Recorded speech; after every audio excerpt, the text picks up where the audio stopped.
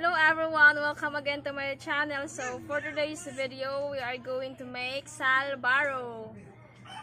In other word in Bisaya is Kiping. So our main ingredient is cassava. I have here 5 kg of cassava. So let's get started. Ang una natin gawin ay magbara tayo sa ating kamuting kahoy or cassava. Oh, abay ko na.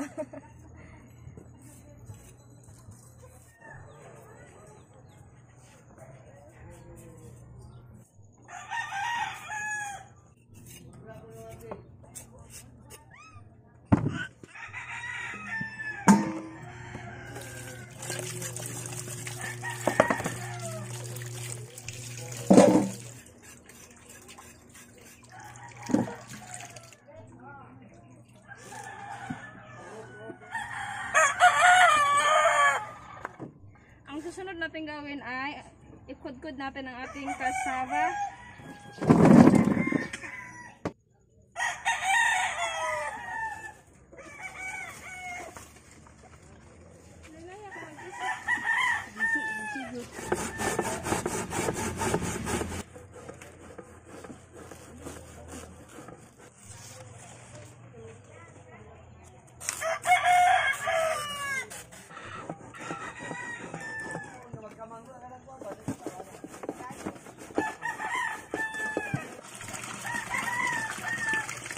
Hugas muna tayo sa ating dahon ng saging.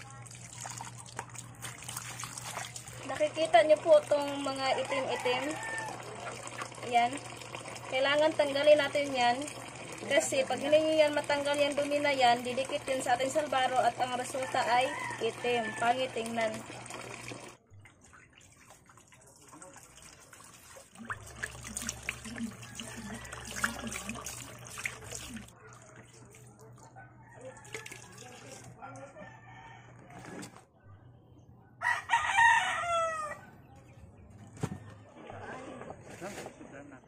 I-transfer natin dito ang ating kinudkod na kamuting kahoy. May kunti tayong tubig.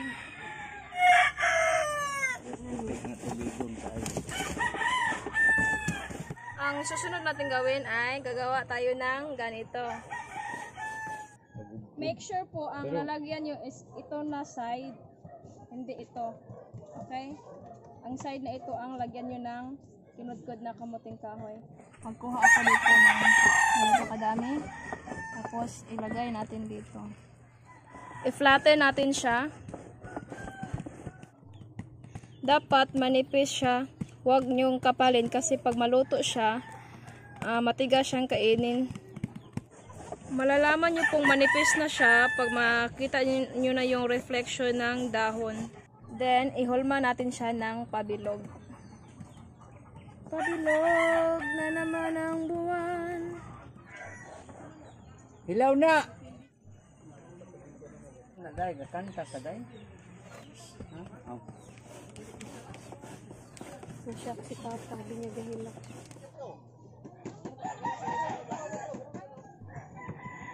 Mas madali po siyang ma-form at maging manipis pag basang-basa yung mixture nyo. Tulad dito, oh. Basang-basa siya. Mabilis siyang ma-form. Kailangan ng pasensya pag gumawa kayo ng salbaro. Pero sobrang sarap nito.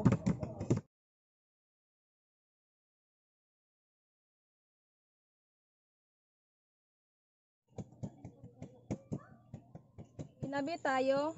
Ito yung mga finished product natin. So see you tomorrow for the next step.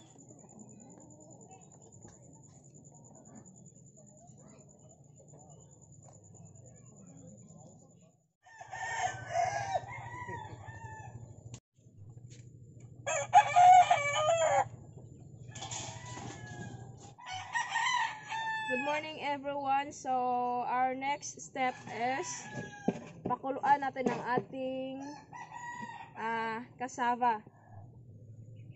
Ilublob natin siya sa tubig.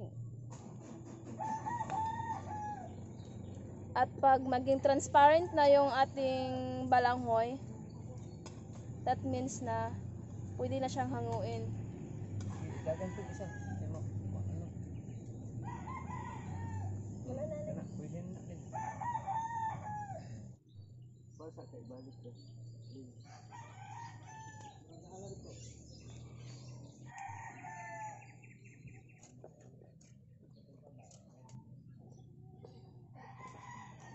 Ay, gipas-pas pa.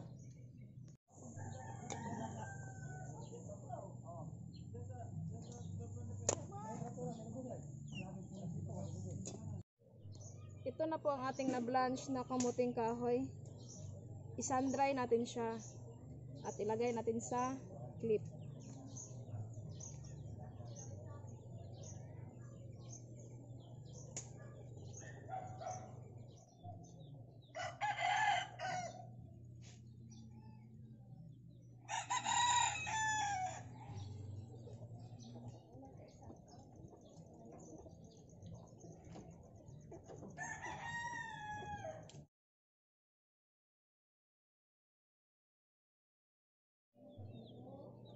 Sige kay mag-action ko panit. Ito na siya after 5 hours. Tanggalin natin siya sa kanyang dahon. Tapos ibilad natin yan ulit. Malalaman nyo po na pwede na siyang balatan pag ganito na siya. Oh. Flexible na siya. So, ganyan-ganyan lang. Dahan-dahan. Dito tanawan niyo sa tindahan. Ito ato dito. Tapos, ihang natin siya ulit.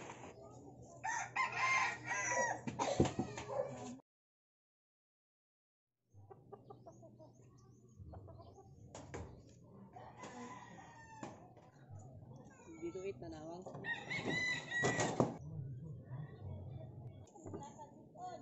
Ang susunod natin gawin ay magawa tayo ng toppings.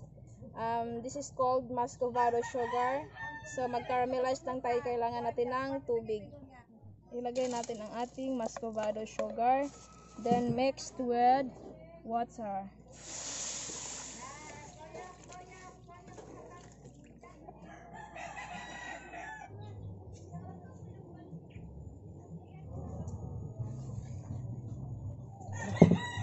Pag ganito na siya kay sticky, i-off na natin ang apoy at palamigin natin.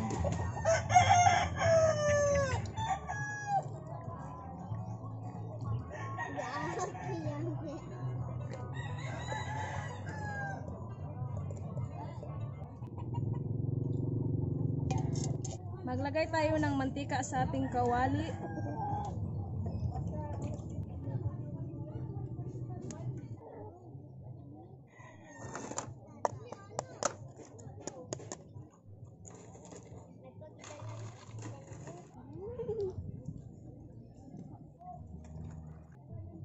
I-fry natin, ayan.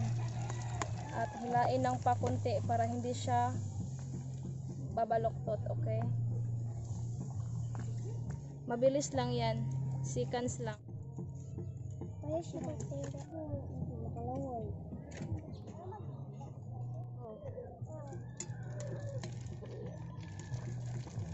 Ano rin namin?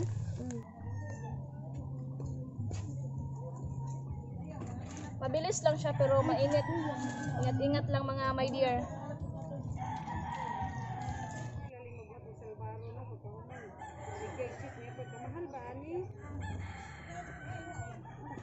Oh, puyo na.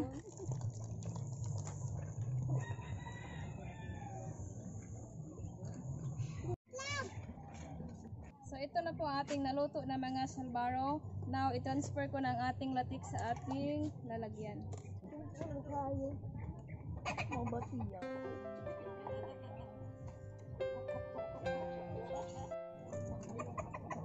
So, lagyan natin ng latik.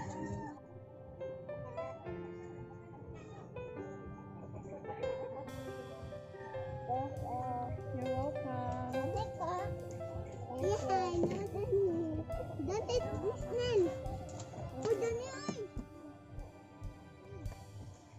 May istorya?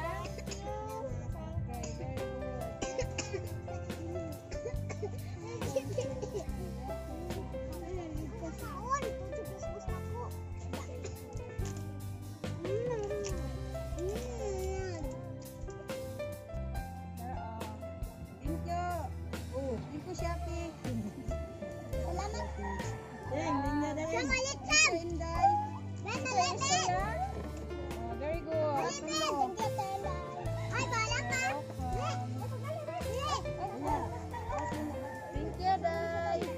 isa pa yan. Hindi, kay libre na ni. Patilaw na, patilaw.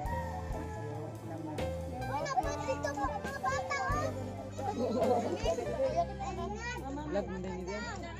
Pwede doon. Kay libre na ni. Patilaw na, patilaw. Oh, kapapo daw niya.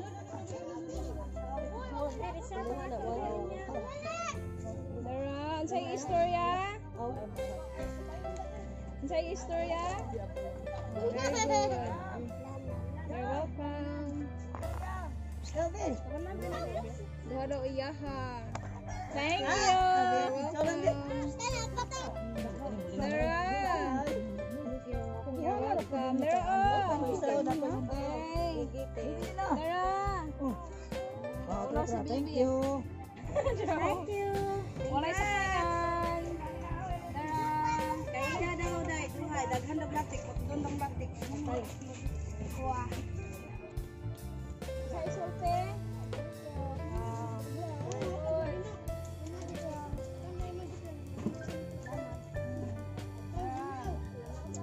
Dali na lang si Upaw.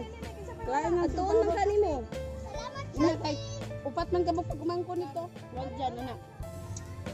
Upaw, wala nga Kun isa. ipag-isa. Hasil lang ito lot. Thank you sa update.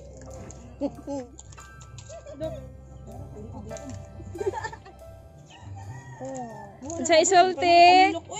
Salamat. Oh.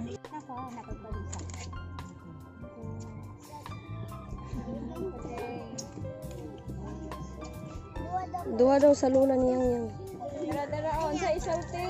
Thank you. Very good.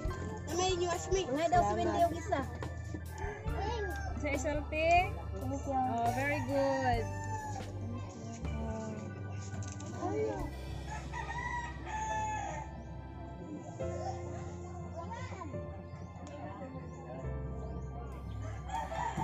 Yummy. Ito na po aking favorite snack. Salbaro or Kiping. Late na ako nakatikim. Nakagawa kami ng 120 pesos sa 5 kg ng cassava. Kung magbenta kayo, pwede nyo siya ibintang 7 pesos or 10 pesos each. Diba? Laking kita. Harap?